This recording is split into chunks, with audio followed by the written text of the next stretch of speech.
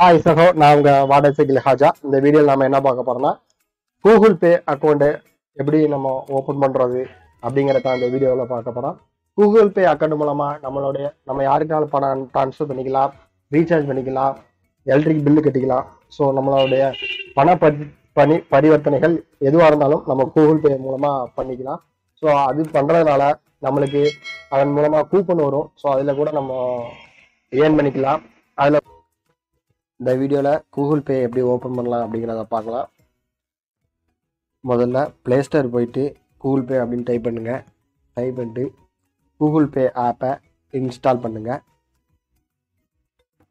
கீழே டிஸ்கிரிப்ஷனில் லிங்க் கொடுத்துருக்கேன், அதை கிளிக் பண்ணி ஆப்பை இன்ஸ்டால் பண்ணிக்கோங்க. கூகுள் பே ஆப்பை இன்ஸ்டால் பண்ணி ஓப்பன் பண்ணுங்கள். ஓப்பன் பண்ணதுக்கப்புறம் உங்களுடைய மொபைல் நம்பர் கேட்கும். பேங்க்கில் எந்த மொபைல் நம்பர் லிங்க் பண்ணிங்களோ அந்த மொபைலை கொடுங்க. உங்களுடைய மொபைல் நம்பர் கொடுத்தோன்னே இதே போல் உங்களுடைய இமெயில் ஐடி ப்ளஸ் உங்களுடைய மொபைல் நம்பர் வந்துடும். நீங்கள் அது கரெக்டாக இருந்துச்சுன்னா நெக்ஸ்ட்டு கொடுத்துருங்க. அப்படி எதுவும் தவறுதலாக இருந்துச்சுன்னா இந்த பென்சில் ஆராமல் இருக்க கிளிக் பண்ணி உங்களுடைய மொபைல் நம்பர் அல்லது ஜிமெயில் அக்கௌண்ட்டு இதில் ஏதாவது ஒரு மாற்றணும் அப்படின்னா மட்டுமே இந்த பென்சில் ஆரை கிளிக் பண்ணி இதில் போய் சேஞ்சஸ் பண்ணிக்கோங்க. அப்படி இல்லைன்னா ஆட்டோமேட்டிக்காக நெக்ஸ்ட்டு கொடுத்துருங்க. நெக்ஸ்ட்டு கொடுத்தோன்னா அது ஆட்டோமேட்டிக்காக உங்களோட நம்பரை வெரிஃபிகேஷன் பண்ணி உங்கள் மொபைலுக்கு ஒரு ஓடிபி வரும். அது ஆட்டோமேட்டிக்காக அப்டேட் ஆகிவிடும். ஓடிபி வெரிஃபிகேஷன் சக்ஸஸ்ஃபுல்லாக ஆனதுக்கப்புறம் இதே மாதிரி 2 ஆப்ஷன் வரும். யூஸ் யுவர் ஸ்க்ரீன் லாக் வரும், அல்லது யூஸ் கூகுள் பின் வரும். நீங்கள் ஸ்க்ரீன் லாக் பண்ணால் பண்ணிக்கலாம், அப்படின்னா கூகுள் பின் யூஸ் பண்ணிக்கலாம். நம்ம ஏடிஎம்மில் எப்படி நம்ம பின்கோடு யூஸ் பண்ணுமோ அதே மாதிரி உள்ள பின்கோடு தான் யூஸ் கூகுள் பின். பின் அப்படின்னு கேட்டோம்னா இதே மாதிரி தான் ஒரு 4 டிஜிட் நம்பர் உங்களுக்கு கேட்கும். ஸோ நீங்கள் அதை வச்சு கூகுள் பின் ஓப்பன் பண்ணிக்கலாம். அது சீக்ரெட் நம்பராக இருக்கட்டும். இடையில இது போல் அலோ கூகுள் பே எஸ்எம்எஸ்ஸு இவர் கான்டாக்ட் அலோ அப்படின்னு கேட்டால் அலோன்னு கொடுத்துக்கோங்க. ரொம்ப சேஃப்டியானது தான். நம்ம பின் எல்லாம் கொடுத்து முடிச்சதுக்கப்புறம் இதே மாதிரி ஒரு பேஜ் ஒன்று ஓப்பன் ஆகும்.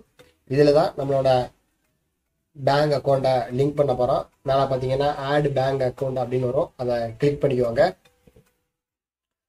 கிளிக் பண்ணதுக்கப்புறம் நம்மளுடைய பேங்க் செலக்ட் யுவர் பேங்க்னு வரும். ஒவ்வொரு பேங்க் டீட்டெயில்ஸ் வரும். ஸோ நீங்கள் டைப் பண்ணால் கூட உங்களோட பேங்கை வந்து டைப் பண்ணிக்கலாம். அப்படி இல்லைன்னா கீழே ஸ்க்ரோல் பண்ணி உங்களோட பேங்க் அக்கௌண்ட் எதுவோ அதை நீங்கள் கிளிக் பண்ணிக்கலாம். நம்மளோட அக்கௌண்ட் நம்பர் கொடுத்ததுக்கப்புறம் இந்த மாதிரி ஒரு வெரிஃபிகேஷன் ஆகும். 3 வெரிஃபிகேஷன் ஆகும். நம்மளோட பேங்க் நம்பரும் ஆல்ரெடி நம்ம கொடுத்த மொபைல் நம்பரும் சரியாக இருக்கா, பேங்க்ல உள்ள மொபைல் நம்பர் தான் நம்ம லிங்க் பண்ணியிருக்கோமா அப்படிங்கிறத ப்ராசஸிங் பண்ணி அது 3 டிக் வரும். அது ஆட்டோமேட்டிக்காகவே ப்ராசஸ் ஆயிரும். இப்போ நம்மளோட பேங்க்கை லிங்க் பண்ணியாச்சு. ஸோ நம்மளோட மொபைல் நம்பரும் வெரிஃபிகேஷன் ஆச்சு. இதில் நம்ம அடுத்ததாக நம்மளோட பேங்க் அக்கௌண்ட்டை லிங்க் பண்ணணும். அதாவது நம்ம ஏடிஎம் கார்டில் இருக்கிற கடைசி 4 இலக்க நம்பரும் அதில் உள்ள வேலிடிட்டி அதையும் நம்ம மென்ஷன் பண்ணணும். அதுக்கப்புறம் இந்த மாதிரி நம்பரும் debit card ATM card number இருக்கும். நம்மளுடைய ஏடிஎம் கார்டில் இருக்கிற கடைசி 4 இலக்க நம்பரை மேலேயும் எக்ஸ்பீரியன் இருக்கிற இடத்துல அந்த மந்த்து இயர்ன்னு இருக்கும். ஸோ அதையும் நம்ம இதில் டைப் பண்ணணும். டைப் பண்ணதுக்கப்புறம் இதை மாதிரி என்டர் யூபிஐ பின் அப்படின்னு கேட்கும். இது நம்ம டிரான்சாக்ஷனுக்கு யூஸ் பண்ணுற பின் நம்பரே சொல்லலாம். முதல்ல நம்ம பண்ணது வந்து ஓப்பன் பண்ணுறதுக்குள்ள பின்னு. இது வந்து யூபிஐ பின்னுங்கிறது நம்மளோட ஒரு அக்கௌண்ட்லேருந்து ஒரு அக்கௌண்ட்டுக்கு பணம் அனுப்பும்போது அதுக்கு தேவையான டிரான்சாக்ஷனுக்குள்ள பாஸ்வேர்டு அப்படின்னு சொல்லலாம். நம்ம ஏடிஎம் பின் நம்பருக்கு எப்படி நம்ம மறக்காத ஒரு 4 நம்பர் கொடுத்தோமோ அதுபோல் யூபிஐ பின்னுக்கு ஒரு நம்பர் கொடுத்தீங்கன்னா அது டிரான்சாக்ஷன் ஆகும். அதுக்கப்புறம் உங்களுடைய யூபிஐ நம்பர் கன்ஃபார்ம் ஆகிட்டுன்னு சொல்லி ப்ராசஸிங் நடக்கும். அது ஆட்டோமேட்டிக்காக கன்ஃபார்ம் ஆயிரும்.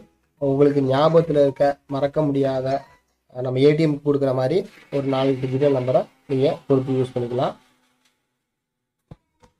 இப்போ செட்டிங்ஸில் போய் பார்த்தீங்கன்னா நம்மளோட பேங்க் அக்கௌண்ட் மொபைல் நம்பர் எல்லாமே கூகுள் பேவோட அட்டாச் ஆகிருக்கும். இனிமேல் நம்மளுடைய டிரான்சாக்ஷன் நம்ம ஈஸியாக பண்ணிக்கலாம். இப்படி தாங்க நம்மளோட பேங்க் அக்கௌண்ட்டை எப்படி கூகுள் பேவோட அட்டாச் பண்ணுறது இந்த வீடியோ பார்த்தோம்.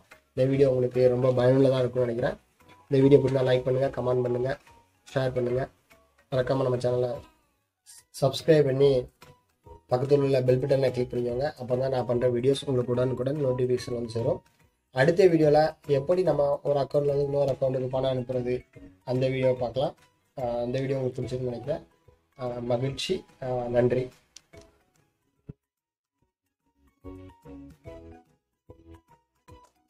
Thank you for watching.